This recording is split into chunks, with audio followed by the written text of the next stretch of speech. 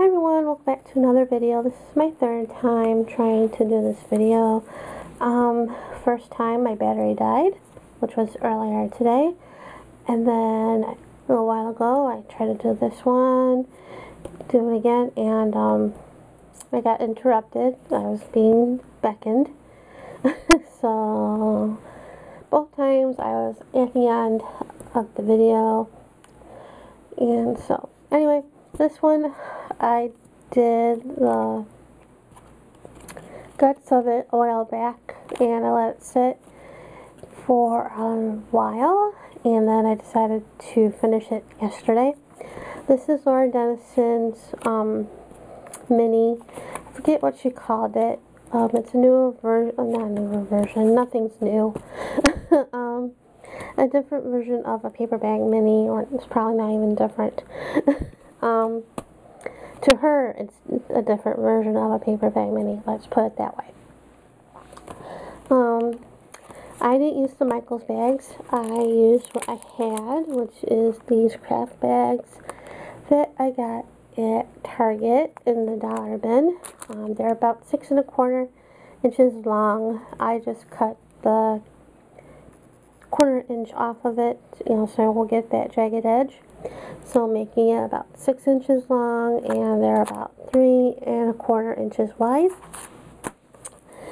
And so you get a pocket here, and a pocket on either side, and then a pocket in here. And this pocket is a little tight.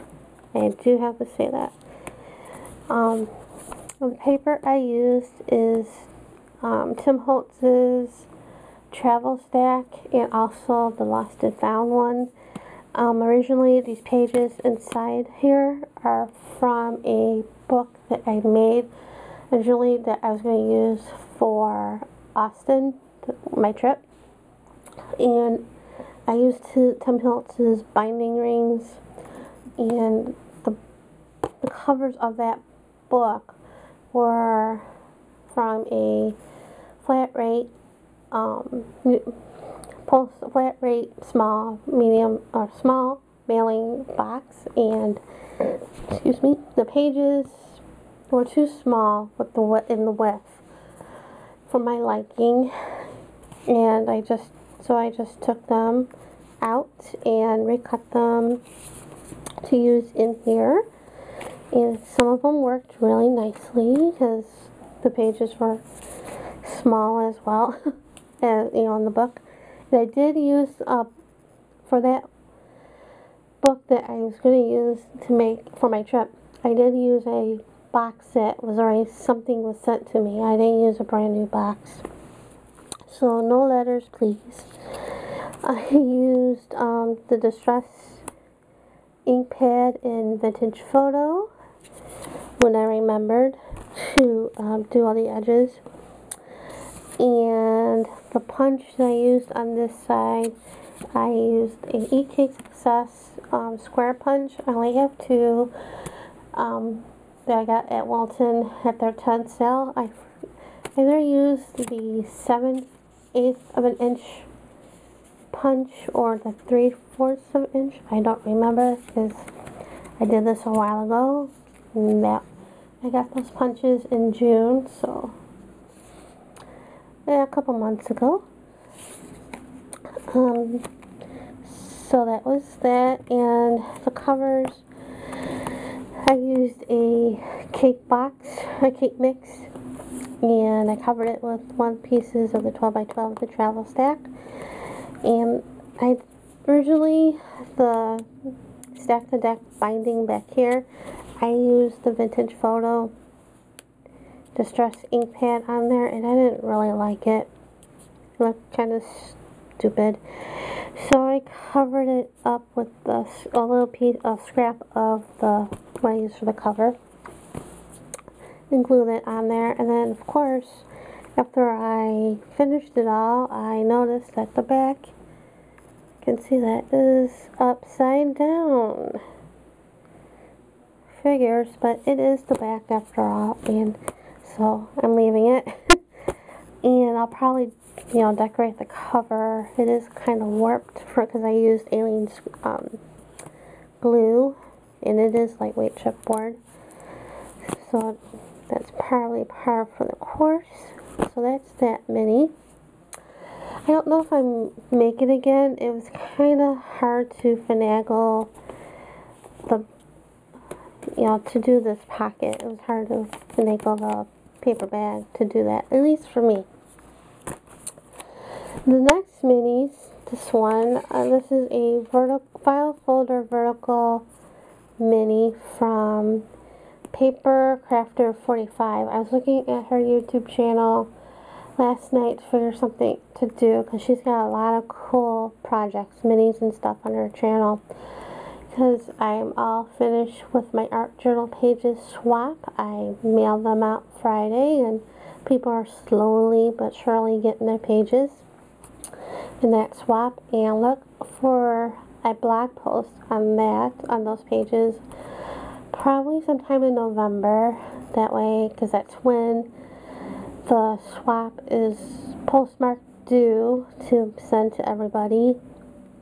Is November 9th. So that's when my blog post will be up. So look for that and all the pictures for what I did for the swap. And then I also finished 2 of the upcoming challenges over at Anything But a Card challenge. And I finished a project for a block hop that I was asked to participate in. So I just gotta do, for that one, I just have to, I may retake pictures of it, of what I did, and I have to do the blog post on that. So look for that. That's coming up, I think, with either this week, well not this week, probably in the next couple weeks. She'll have to let me know. But anyway, back to this. This is like I said, file folder vertical mini album. And originally it does come, she did make a box for it, but it's a box, and it's me, and I don't do boxes because I don't do measurements. Me and measuring do not go well together. That's a no-no. So I just stuck with the mini album. Originally, well, in her instructions, you take a file folder, leaving it closed, folded, and you cut the folder into 4 1/4 inches, and you do that twice, and then you leave the scrap, use the scrap was left over from the folder to use for pockets and flips and all that. You'll see that in a minute when I go through this album. So I did that, but when I did cut all the pieces, and I went to tape this pocket on this front, and I was like, why is there a little gap between the sides on here? And I remeasured, and I cut the 2 pieces into 4.5 inches wide, not 4 1/4. So I took my heat gun and took this pocket off, and then I took this pocket off, or that was another point. No, I did took that pocket off when I put that paper on. Anyway, so I took that off and retrimmed a 1/4 inch off of the 2 pieces, and retaped this and retaped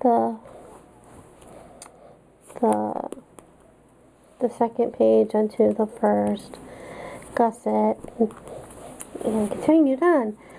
So the paper that I used was My Mind's Eye, Lost and Found, Madison Avenue. I wanted to use My Mind's Eye, Lost and Found, Union Square, with the ones with the reds, the browns, blacks, and all that. But I wanted to try to use the 6x6 pads, and can't really use the 6x6 pads on here because it's about, Well, this page is about 7.5 or so. You know, or 8.5, 8.25, because you can see it's, you know, what you call it, staggered. That's what it is. So you couldn't really use the 6x6 pads unless you got creative. And I did a couple times with the 12x12. You can see in a minute. So I couldn't use that, and I only had a 12x12 in the Union Square, but there were two pages of the same pattern of the Union Square, and I had, I think, 2 different papers in Madison Avenue, so I used those. And this first piece is from another My Mind's Eye collection, and I can't think of it off the top of my head. But this one I cut off because I have these whatchamacallits around the page. So I trimmed all 4 sides so it's more square. And I cut it to the appropriate size for this page right here. And I used Miracle Tape to attach all the pages together, the papers to the file folder. And I used warm lipstick for the edging and the file folder. And a couple of them, I did take, like this one, even this one, I took my water brush and the warm lipstick and painted the edges around. And I did save the decorative edge on that, from that piece of paper, because in case I made a boo-boo, I can cover that up or use it as decorative, like this page right here with the pocket. And I did use some of the 6x6. I used 4 pages of it. 3 I used as pockets. I used as tags for the pockets. And 1 I used to decorate a couple of the pockets that you'll see in the book. So this is 1 page, and then you flip it. And this is one of the 12x12s. And then this page right here, I used one of the pages of the 6x6. And then I made a boo-boo, so cover that up with the decorative edge. Then 2 more pockets. On the same page, this is both sides of the 6x6. And then another piece of the 12x12. And then this is another 12x12. And I covered up a little boo-boo because I haired it. This paper, I missed it just a smidge off the file folder. And I even made a boo-boo here when I was trimming it. Oh well. This is the other side of that polka dot paper right there. And 2 more pockets. Another 12x12. And this is the other side of that 12x12 of this page. I thought it would, like this looked great on, the other side of this page. And then this is a flap. And then this one I combined 2 pieces of the 12x12, like the scraps. Not like they are the scraps of what I used here.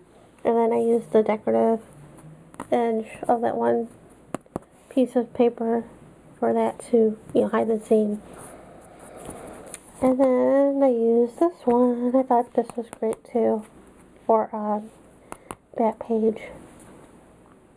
And that's it. The only thing I think when I was all done matting the pages, I noticed, like, I think I was trying to trim a couple of these back pages off, and because I used Miracle Tape to attach the 2, because this is one part of the file folder with the smaller gusset, and this is the one with the bigger gusset of the file folder, and somehow it came off. I took it off to fix what needed to be fixing, and then I had a hard time trying to attach it back together with Miracle Tape and glossy accents, and it finally stayed. That was like trying to, so that was that, and then I did use the paintbrush again with the more lipstick to do that, and that's it. I don't know, don't ask me what I'm going to do with these, because I have no clue. But this was very easy to do. So that's that, and thanks for watching.